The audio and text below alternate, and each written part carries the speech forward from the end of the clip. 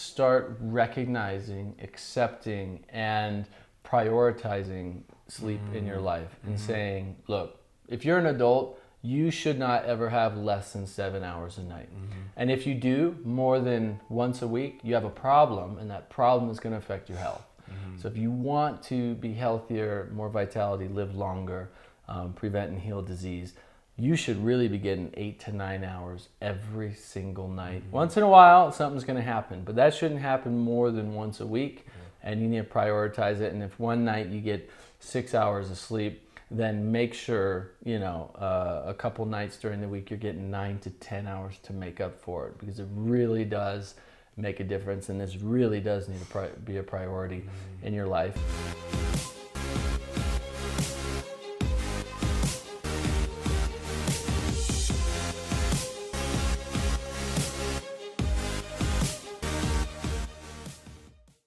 Hello and welcome to Activating Greatness. I'm Nathan Crane, an award-winning author, documentary filmmaker, and health and wellness expert. And I'm Derek Crane, a certified personal trainer, health and fitness coach, and trainer of professional athletes. Each week, we broadcast new episodes with experts on life, health, fitness, business, and leadership to help you manifest the greatness that's already within you.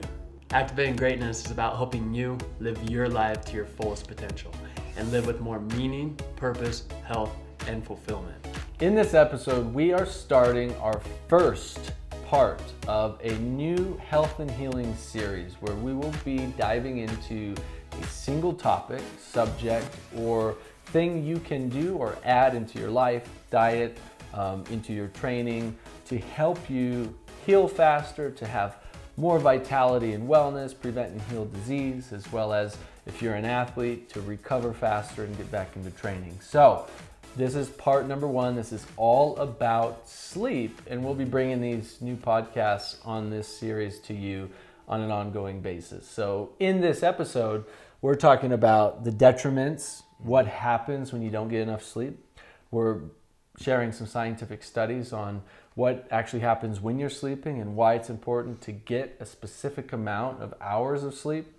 What happens when you don't get enough sleep and how that affects your cognitive function, your ability to actually think clearly, to recover, to heal, all these different things, and share with you some practical steps you can do to start sleeping better, sleep deeper, and so much more. So this is all about sleep. Super, super important.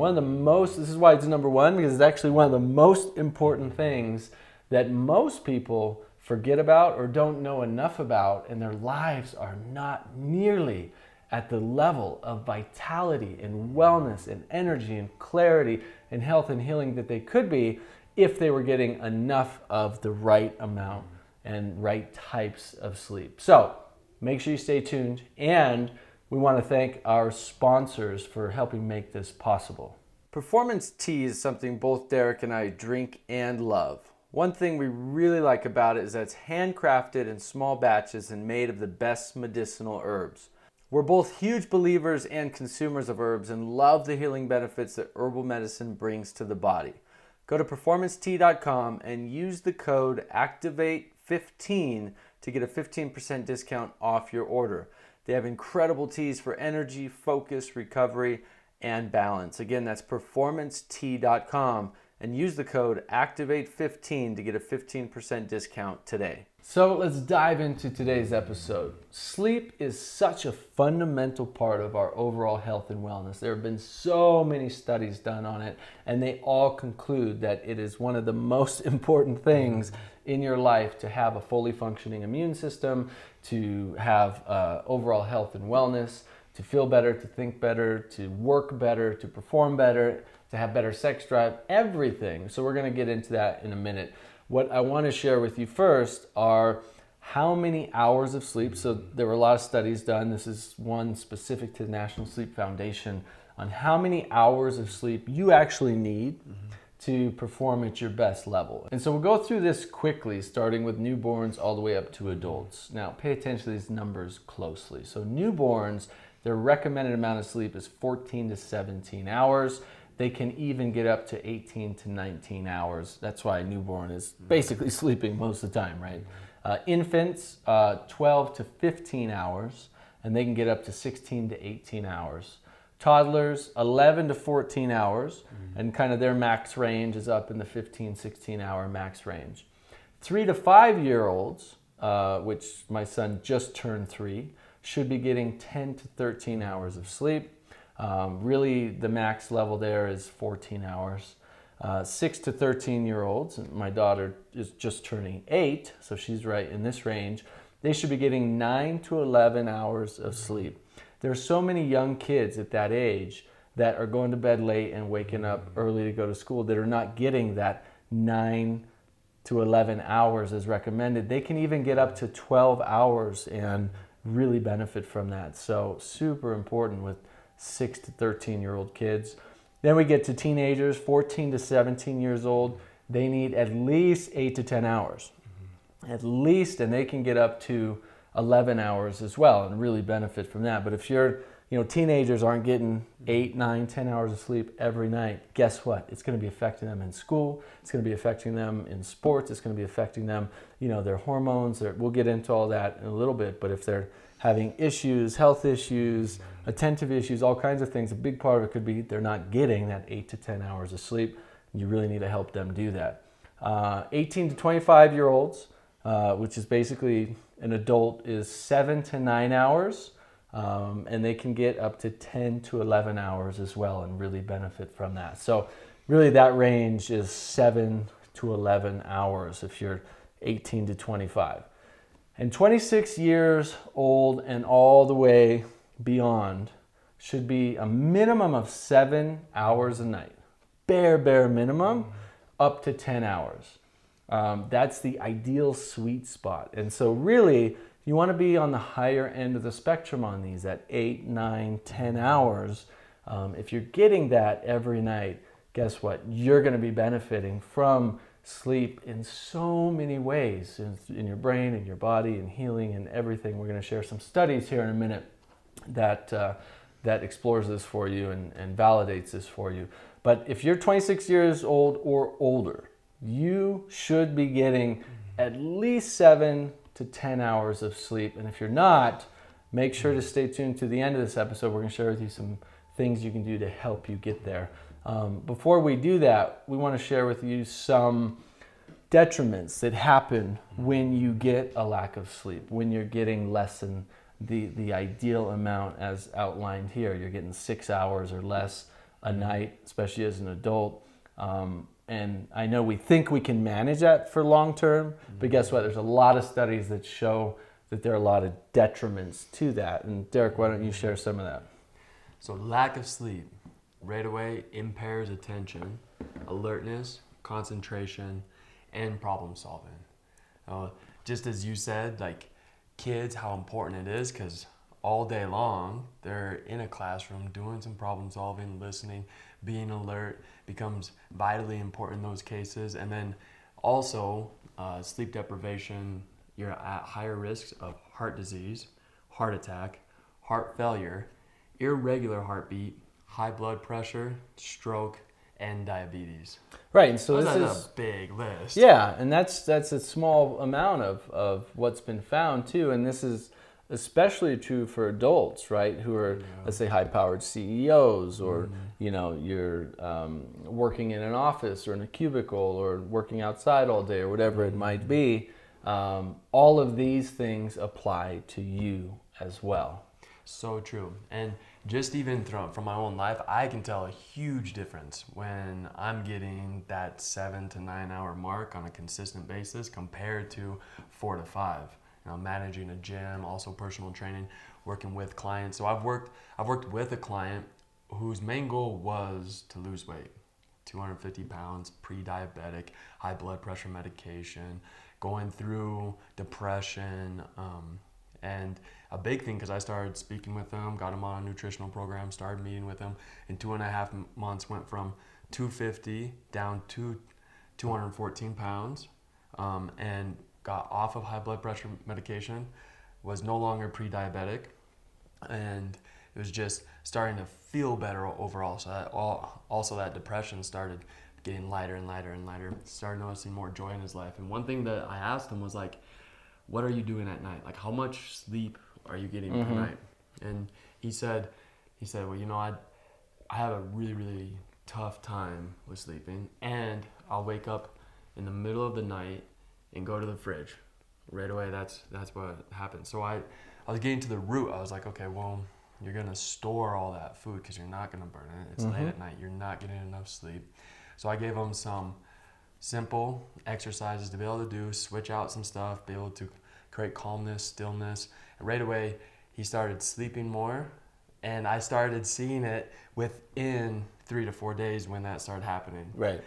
Because he started coming in more with a smile on his face compared to this like kind of just down look, you know, kind of grudging along. He had more what I would call like buoyancy, energy, lightness. So just even noticing that with a personal client, even gave validation with my own life. I was like, okay, yeah, sleep is important. Practice what I preach. Yeah, and so there's a number of studies that validate and explain exactly why that happened, why high blood pressure went down, why the pre-diabetic went away, why he got off a lot of medications, why he felt better, because all of those things are directly associated with a lack of sleep. And lack of sleep, again, we're talking less than 7 hours. And so it's that effective, it's that powerful. There's a number of studies that show that when you're only sleeping 5-6 hours a night long term, all these markers for all these diseases start increasing, as well as when you get deeper sleep. And this explains a big part of the weight issue. When you get more quality, longer, deeper sleep, your body actually releases 2 hormones that regulate your body's ability to feel full and to feel hunger. And so when you're not getting enough sleep, those hormones aren't getting regulated properly and balanced, and you actually feel hungry.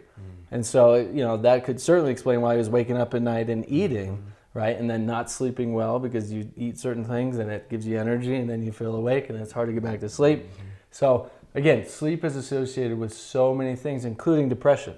Yeah, huge. In a 2007 study of 10,000 people, those with insomnia were 5 times as likely to develop depression as those without. Yeah, so depression is really closely related to lack of sleep, and in insomnia, obviously, people have a really hard time sleeping, where they're diagnosed with insomnia. But it's also related to people who get less than the minimum amount of sleep for long periods of time. They are significantly more depressed, and that's common in studies across the board. So true. So one thing to look at right away would be, you know, if you're feeling depressed, dive into sleeping. Are you sleeping enough? I mean, ask yourself that right away. Studies show that over time, people who are getting 6 hours of sleep instead of 7 or 8 begin to feel that they're adapted to that sleep deprivation, might not even know that they are sleep deprived. Yeah, so when I was starting some of my first businesses, and we were talking about this earlier, that I would stay up for like 24 hours straight at a time working, and this would go on for months and months. Like I would, you know, work so many hours a day. I'd sleep 5 or 6 hours, and it was that mindset of like, I don't need that much sleep. I can just work myself to success, and sleep's just getting in the way. You know, it's like I wouldn't sleep at all if I didn't have to. I just keep working. I actually did that for years, and when I started in sales for T-Mobile distributor, what was that, like that was back in 2005. You know, I would work anywhere from 14 to 16 hour days, go back, party, sleep 4 hours, wake up and do it again. And we did that. I mean, I did that for a year and a half. I worked up, I got like 6 promotions, was managing multiple locations, was hiring, firing, training, had to be a top sales person as well as a regional sales director, and managing teams and recruiting and all this stuff. And I would literally work like 7 days a week, anywhere from 12 to 16 hours a day, and sleep 4 hours a night. And I did that for a year and a half. I thought I could do that for the rest of my life, but guess what happened? All of a sudden I started getting really sick. And like it wouldn't go away. Like I was sick, I was lethargic, I felt like crap, I like couldn't think clearly. It just like, it all hit me at once like a freight train. And I started, you know, and I was trying to meditate here and there. At that time I wasn't doing a lot of meditating, but I started asking kind of inside myself, like, what's going on? What's causing this? What do I need to do? And the first thing that came was quit.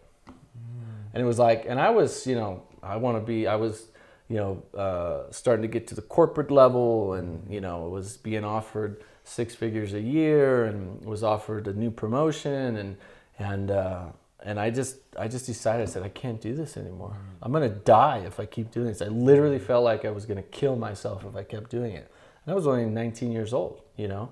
I thought I could go on like that forever. And so I literally turned down the next promotion, turned down a huge paycheck, turned down this huge, what I thought was a huge opportunity, because I knew it was going to be the same thing going on and on. And yeah, there's a certain point, people think, oh, I can do this forever. But no, there's a certain point where it eventually catches up with you. And that's where now it's like sleep is such an important part of my life, you know, getting that 7, 8, 9 hours every night, because it's going to make you more efficient, more effective. You're going to think better. You're going to have more clarity. You're going to have more energy. Whether you're a business owner or a stay-at-home mom or an athlete, you will perform better in everything you do when you get more quality sleep. Yeah, exactly. Your health is your greatest wealth.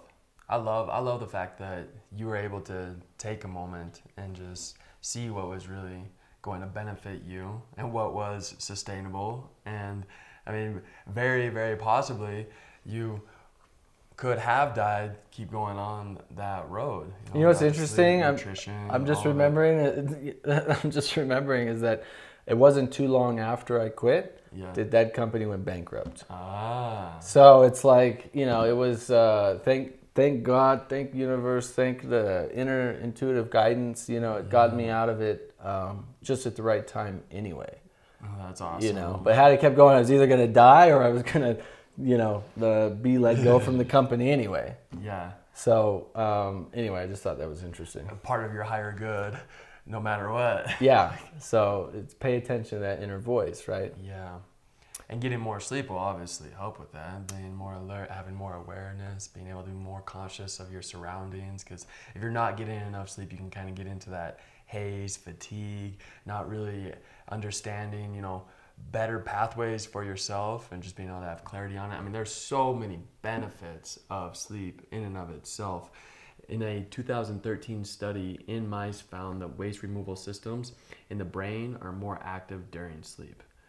You know, perhaps the researchers theorized we sleep to allow time to clear away toxic byproducts that would otherwise pile up and cause problems. Right. You know, just like in that instance, being able to remove, and we can even think about that on like a soulful spiritual level, to be able to remove toxic waste, you know, and not be able to, you know, not clinging to everything that might cause that fight or flight mode. I mean, something that sleep will definitely help with.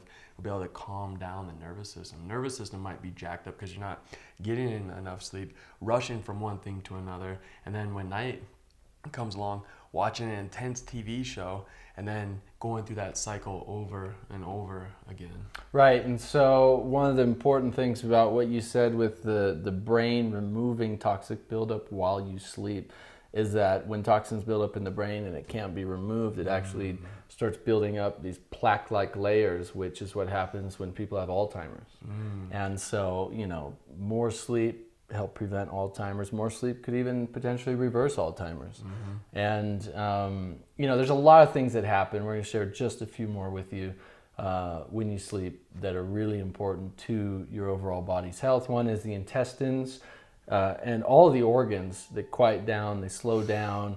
The liver goes from trying to detoxify during your day and trying to build and synthesize when you're sleeping. So it goes into a restorative, regenerative effect. Instead of while you're awake, you know, the liver's detoxing, it's working, it's trying to clean out. While you're sleeping, the liver's helping to regenerate.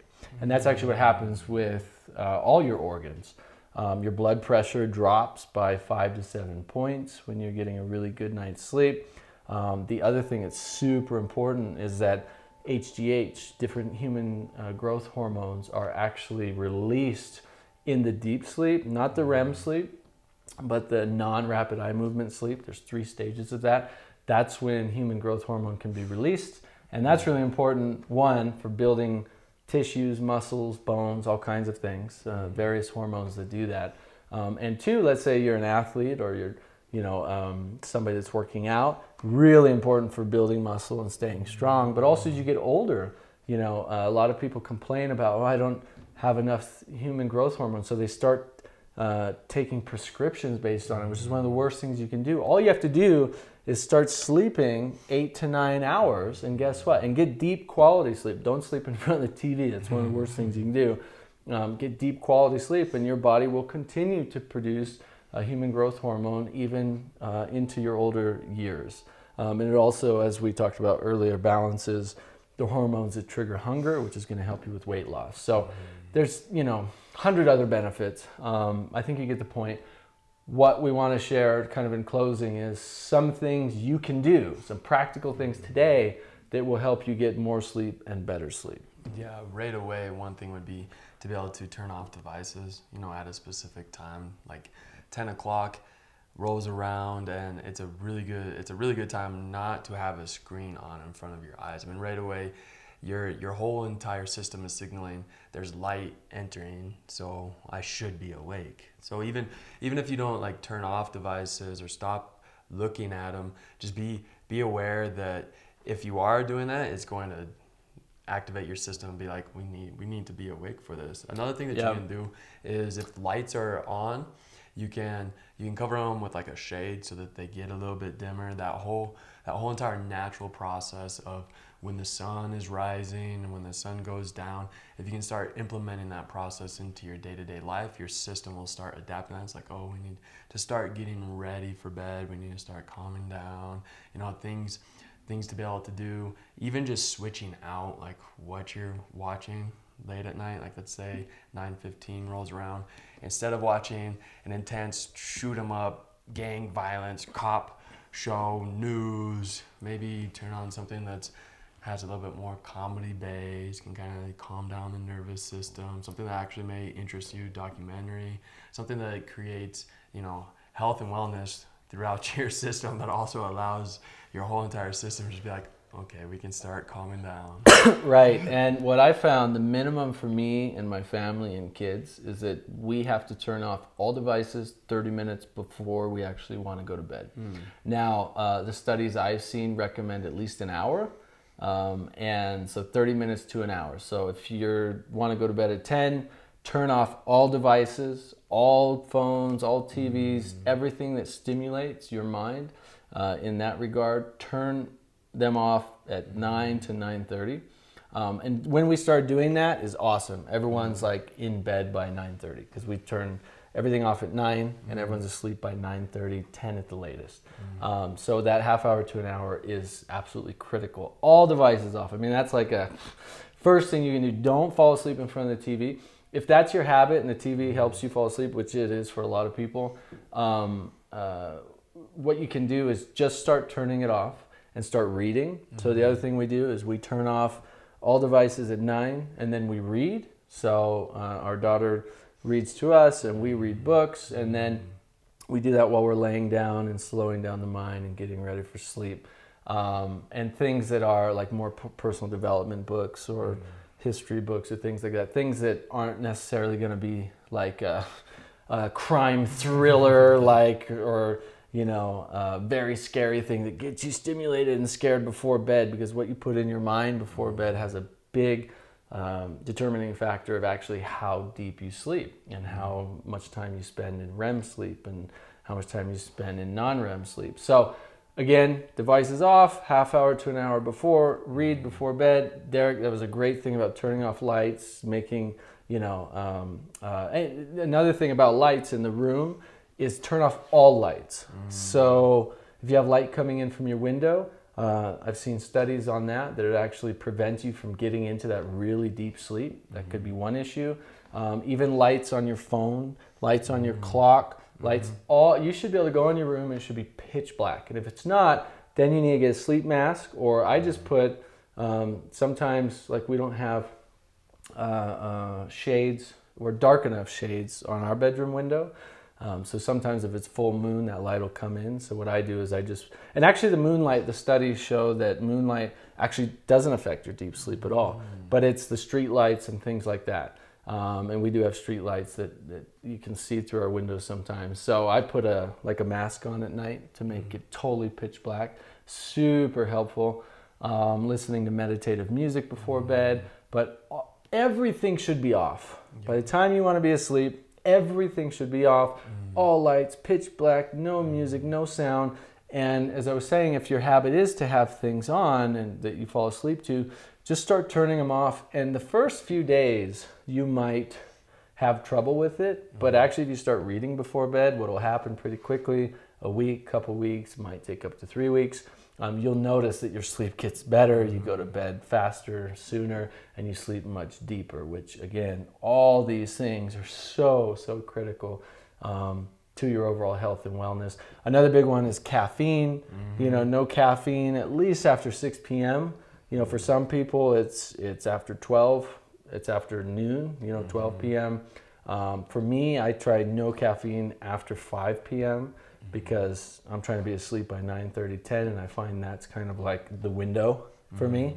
So figure that out for you, but don't be having caffeine an hour or two before bed and then think you're going to sleep deep, It's just not going to happen. Caffeine is a big one. Like I'm a little bit more sensitive. I mean, I love having my mate, don't get me wrong, but if I have like a strong cup of it even after 3 in the afternoon, I notice that like 10 o'clock rolls around and I'm still kind of wired. So for me, it's like right at that noon mark, noon, 1, make like another strong pot and then not have any more. And I notice a big benefit from that. And another one is have your final meal 2 to 3 hours before you're gonna sleep. Because if you're gonna eat right before you go to bed, eating stimulates energy. So your body's thinking, I just ate, so I'm gonna gear up to exercise in some form. And you just ate an energy source and your body's thinking that, okay, now I'm going to burn this off. So being able to have your digestive system even calm down in that sense. I mean, you're thinking about calming all the systems down. Right. Not eating right before bed allows your digestive system to calm down, rest, plus getting into that what some people term intermittent fasting, where like your last meal is at 7, then you wouldn't eat again until that 7 to 8 mark in the morning, 12 hours. Intermittent fasting, really beneficial as well. Yeah, so, and the biggest thing I would say to take away from this is just start recognizing, accepting, and prioritizing sleep in your life and saying, look, if you're an adult, you should not ever have less than 7 hours a night. And if you do more than once a week, you have a problem, and that problem is going to affect your health. So if you want to be healthier, more vitality, live longer, prevent and heal disease, you should really be getting 8 to 9 hours every single night. Once in a while, something's going to happen, but that shouldn't happen more than once a week, and you need to prioritize it. And if one night you get 6 hours of sleep, then make sure, a couple nights during the week you're getting 9 to 10 hours to make up for it, because it really does make a difference, and this really does need to be a priority in your life. And yeah, changing sleep habits isn't going to happen overnight. No pun intended. It isn't necessarily immediately easy, but if you follow these steps we're giving you, if you prioritize it and you stay focused and dedicated to it, your sleep will get better. You will sleep more, you will sleep deeper, have better quality sleep, and of course, overall, your health is going to be significantly better. Well, that's it for today's episode. Our hope and desire is that you get as much out of these interviews and episodes as we do. Each week, you can count on us being here to help you activate the greatness that's already within you. And we can all do that by continuing to develop and grow our minds, bodies, emotions, and connection to a higher purpose. Please make sure to share this with your friends on Facebook, iTunes, Twitter, and Instagram. Tag Crane Factor and use the hashtag Activating Greatness so we can continue growing this community together and changing the world for the better.